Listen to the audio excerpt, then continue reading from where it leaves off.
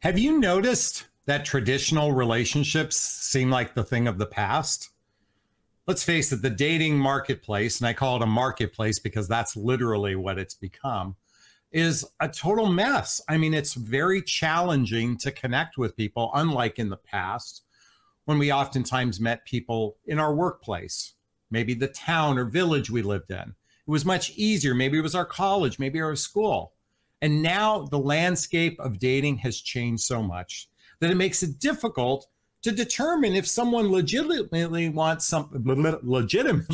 something serious or something casual. And it's rather sad to think that dating has become a shit show. I'm just going to call it for what it is. So I think it's important to explore, why is this the case? Is it the dating apps is the problem? Is it the swipe dating apps? Is it because there's this paradox of choice? Is it because people are unconscious? Is it because people can hide behind the screen? Is that part of the problem with connecting with people who are serious versus those who are casual? Is it because of the hookup culture? Is that part of the problem? Is it so easy? And please forgive this analogy, whether it relates or not. Can you get the milk for free instead of buying the cow? Is that it?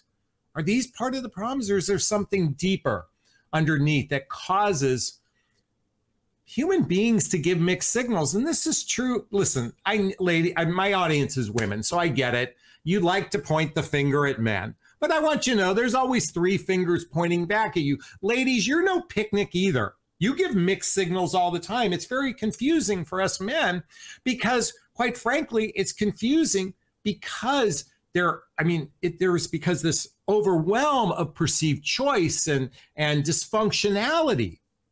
So let's go under the surface. Why does this happen? Why do men give mixed signals? Or why do men and women give mixed signals? Well, I think it's really important to address that childhood wounds and traumas, as well as adult traumas, cause human beings to be rather dysfunctional in their dating lives. Let me repeat that. Human beings are rather dysfunctional in their dating lives. And if you haven't seen my chart, now it's going to take me a second to find it because it's buried here. There's basically emotional maturity and relationship skills for most humans is weak. And if you haven't seen my chart on emotional maturity and relationship skills, I want you to note here, it says, this is not a fact, it's merely an opinion. I believe roughly 20% of the population has clinical issues. Borderline personality, bipolar, narcissism. These are things that are diagnosed issues. And while I say over here 20% of the population is healthy, that's being ridiculously generous because most everybody is dysfunctional. So is there any wonder if a human being is rather dysfunctional that they might operate in characteristics that isn't consistent? We all love the idea of people with character and integrity, actions matching words. Of course, that sounds great. But if you've had childhood wounds and traumas and adult traumas like divorce, and divorce for those of us in midlife is an unraveling of the tapestry of our old life, and oftentimes it's a contentious experience. Ladies, I hear you complain all the time about your ex-husbands. Well, men complain all the time about their ex-wives. And maybe you can find the truth in the middle of that. And childhood wounds and traumas, folks, there's a picture of my mom and dad, okay? This was when they were in their 20s. My mom, bless her heart, she was a loving person. But anytime she was upset at my dad, my brother, or I, she would withdraw love from us. She'd stonewall. She would literally go silent for days. And I'm a little 12-year-old boy going, Mommy, love me, Mommy, love me, Mommy, love me, when she abandoned us. And imagine how this wears on a human being. And I'm just one example of that. It created an anxious attachment style within me. If you're not familiar with love attachment style, I highly recommend checking out the book Attached by Amir Levine and Rachel Heller to understand the difference between anxious, avoidant, and secure attachment styles.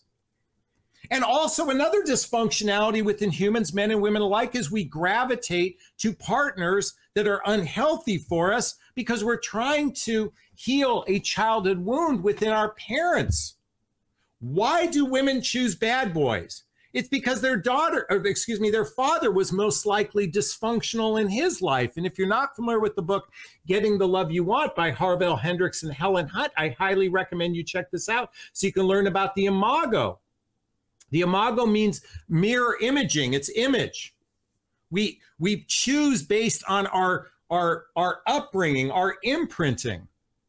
So is it any wonder when we choose the wrong partner for us, we're going to give mixed signals because one side of us wants one thing, but we're fighting against the other side that's trying to heal a wound. And yet so often, women as well as men throw the other person under the bus as lacking character, lacking integrity. When a lot of this is so ingrained in us, it's so ingrained that it's difficult unless you've done the healing work to actually improve your personality, to improve your negative patterns and limiting beliefs. This is why I continually recommend the book, The Hoffman Process. This is a deep dive into healing childhood wounds and traumas, which actually frees you from making poor choices. And most of you are suckling on the nipple of, I need you to love me so I can feel good about myself. I need you to love me so I can feel good about myself. I need you to love me so I can feel good about myself. Ladies, I'm sorry, on some level, you operate from a biological, instinctual perspective of dependency on men. Throughout caveman history, up until about 50 or 60 years ago, women were predominantly dependent upon men for survival. So no wonder it's ingrained in you. And yet it makes you such beautiful human beings because your nurturers, your givers, your agreeable personalities are great.